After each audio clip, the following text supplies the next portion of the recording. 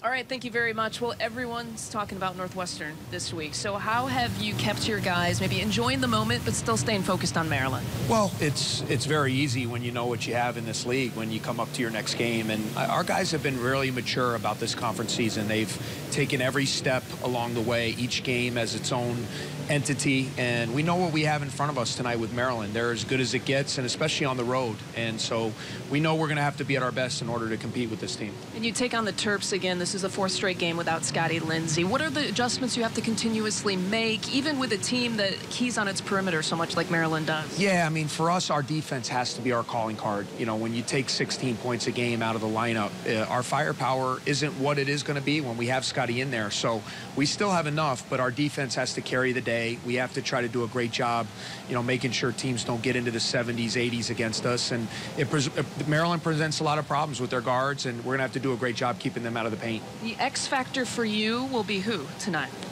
Well, I think everybody. You know, I think obviously with the way Bryant's been playing, you know, there's going to be a heavy emphasis from Maryland to try to take him out of the game. And so I think our supporting cast, Vic Law, Sanjay Lumpkin, Derek Pardon, Gavin Skelly, all those guys are going to have to step up and give us production if we're going to compete tonight. You didn't follow directions. I said singular X factor. Sorry.